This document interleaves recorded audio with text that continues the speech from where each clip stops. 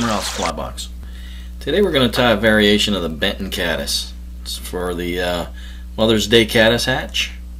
This pattern did very well for me last year, as did the standard Benton Caddis. And let's go over how to tie it. I start off with a standard Orvis tactical wide gauge dry fly hook, size 12. It's actually a size 14, I believe. It's a short shank hook. Gives the same footprint as a standard size 14 hook, but with the larger gape. And we're going to start off with olive dun uni thread. And we'll start our thread. Build a thread base to the rear of the shank.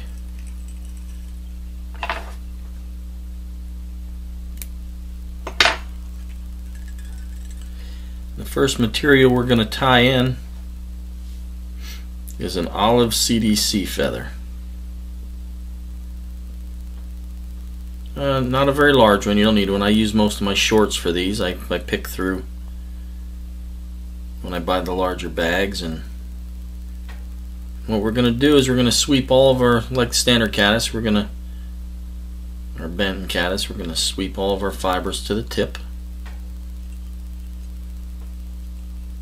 And then we're going to first tie it in. You don't have to worry about how far the tips extend when we first wrap it in here. Tie it in loosely. Pull that back to about the beginning of the thorax, about the 60% point.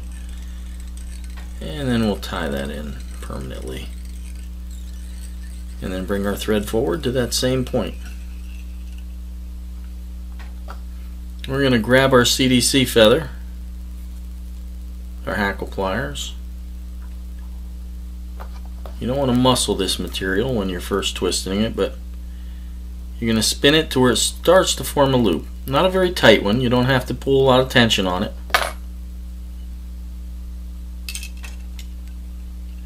It's fairly fragile when you're twisting it, but once you tie it in, you wrap it in like this, it becomes very durable, I've found while fishing it.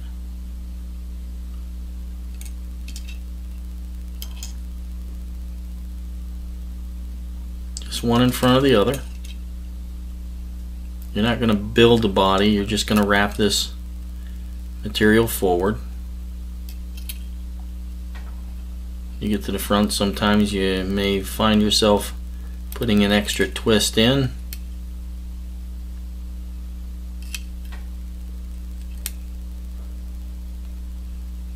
And bring it up. Don't worry about the flyers, you want them.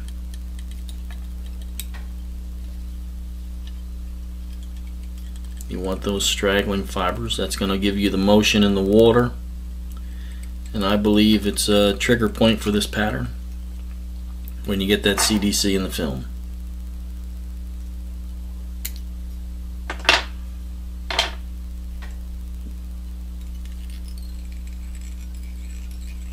Tie that down. Next material you're going to tie in is speckled badger. You can use golden badger. The speckled badger is just a little bit darker than a standard silver badger. Gives you that nice badger core, but a little bit darker. You're going to tie this in wet fly fashion with the shiny side or the curved side facing towards the eye of the hook. And then you're going to wrap that on. You're only going to put about 2, maybe 3 turns of hackle. What you're doing is just like the standard Benton hackle, if you've seen that.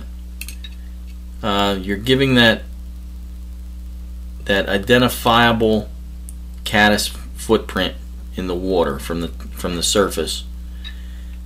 If you look at a caddis fly, when you flip it upside down, you see one thing that stands out, and that's the defining line between the abdomen and the legs.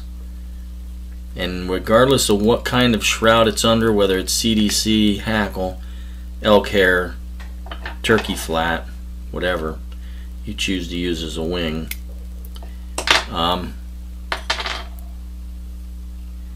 that on the live caddis, it's gonna stand out, that dividing line, and that's what we're getting here with the Benton caddis pattern. Instead of the palmered hackle all the way forward, we get that dividing line and a little surface action with the CDC. I like to take it a little bit shorter than let those fibers extend about to the back of the bend of the hook. Next material we're going to tie in is done elk hair. And you can tie this in just like a standard elk hair caddis. Measure this to the bend of the hook.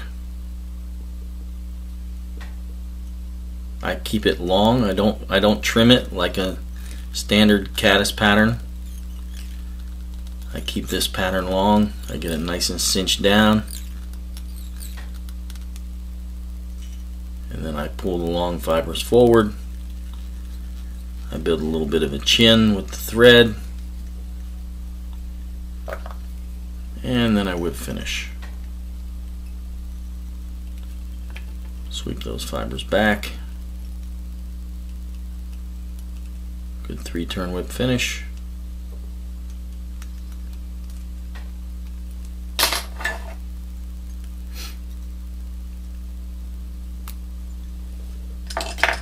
And then I pull the fibers back to the front and gather them up.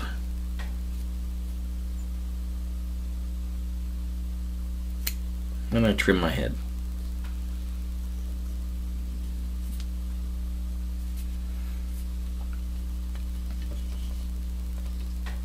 And there it is.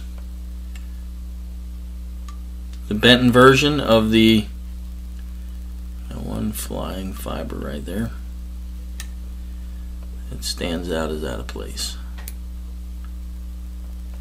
The Benton version of the Mother's Day caddis. It's been a very effective pattern for me. The Benton caddis outfished my other caddis patterns this past season noticeably on most streams that I fished.